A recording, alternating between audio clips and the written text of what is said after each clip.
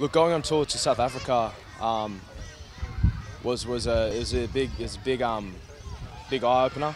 I think the altitude and stuff really hit the lungs the first couple of days, but really adjusted to that. And coming back to here, back to sea level, is I really felt as though I was a lot fitter. I think that's got to do with a bit of the mindset as well. But also just the intensity of training.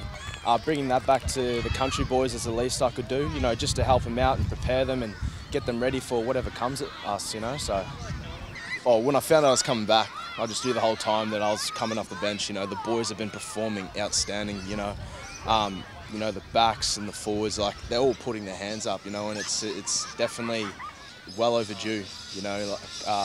Last year we had a lot of potential. We didn't fully see it through, but this year it's exciting. Well, I'll be happy enough if I actually get a spot in the team, whether it's coming on the bench or starting. So, just looking forward to get game time, I guess. So, yeah. Unfortunately, I missed the game last year due to injury, so I didn't really get to feel the rivalry or anything like that. But it's big. New South Wales Country, Queensland Country. Battle of the bush, like you said.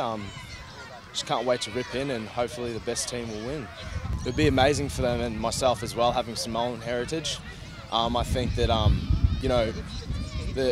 us Pasifika boys, we're very proud and loud and proud about our culture. So I think it'll be great.